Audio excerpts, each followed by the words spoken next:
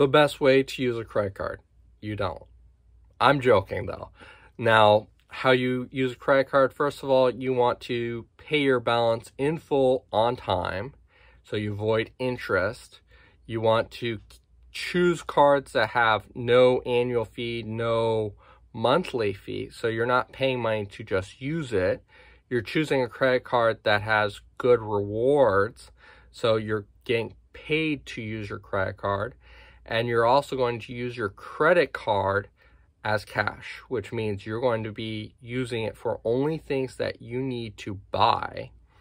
So you get that, reward of 1 to 5% back on things that you need to pay for. That's the best way of using a credit card.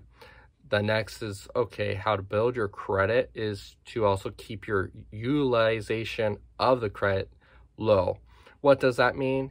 If you have a limit of $100,000 for your credit card, you're not going to max out your credit card by using the whole $100,000. You're only going to use up to 30% of that. So you're only going to be using up to $30,000 on that card. And once you hit that $30,000, you can either pay off the card in full, partially, and then use it, and then till you hit your due date before you have to get hit with fees and you pay it off, or you have multiple credit cards and you just do the 30% on each one. That is the best way of using credit card. If you enjoyed this video, please like this video, comment below your questions, and if I missed anything, please comment below as well on that to share with the community.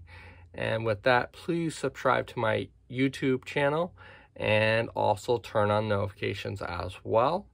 And I have a lot of blog posts about credit cards and other ideas on how to use credit cards as well. So check out my blog. All links are in the description. Thank you.